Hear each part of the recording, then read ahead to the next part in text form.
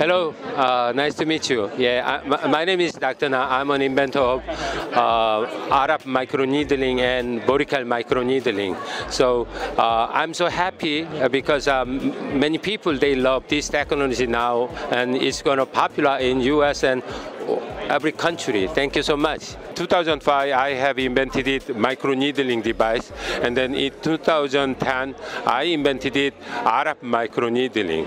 And lastly, I found new phenomenon with RF microneedling study. So during my study, I found very short pulse can coagulate, especially the basement membrane. It is the border between epidermis and dermis. As you know, the basal cell layer is the first human skin layer. So first wave, it can coagulate selectively basement membrane, and then it selectively blood vessels. So it helps pigmentation improvement, and then it helps the rosacea redness treatment. So it was very exciting to me because actually the radiofrequency, it was a blind treatment, but it works like laser now. So it can works on some tissue selectively. So we have new technology to treat basement membrane and blood vessels selectively. That is very meaningful in a science.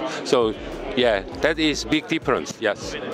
At the first time, when I introduced the first wave Sylfirm, usually we recommend only melasma and pigment patients. But now we'd better recommend the skin tightening together with brightening. Most of patients' goal is not only skin tightening, lifting, and then they want to brighten their skin. So yeah, Sylfirm is a very good device to tighten skin and brighten, and then it is very safe and comfortable. So it's new technology and good technology.